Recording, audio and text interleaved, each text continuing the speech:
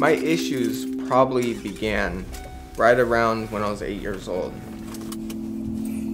My mother had a failed suicide attempt that really caused a lot of issues for me.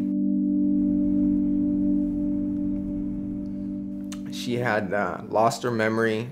She lost all feeling in the right side of her body, and she didn't know who I was. I was 12 years old when she passed away, and that's when I just kind of lost all hope. A little bit after, my dad got the phone call about my mom, he ended up losing our apartment. We ended up becoming homeless. I started off, doing the little drugs. I started drinking, smoking weed. Drugs just keep getting worse and worse. It goes from pain pills to cocaine, from cocaine and pain pills to heroin and meth, and along with my rap sheet, it's just the charges and more drugs just keep entering into my life. Everybody pretty much gave up on me. I had a no contact order with my dad. My brother, who used to look up to me, wanted nothing to do with me.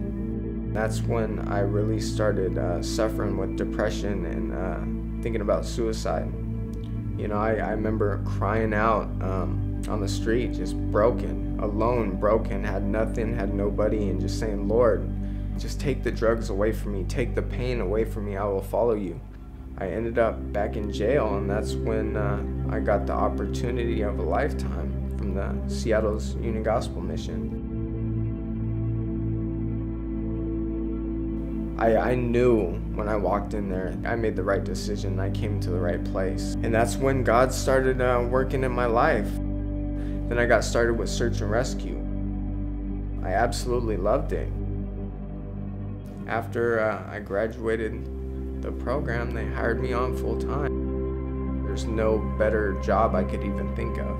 I got a clean slate.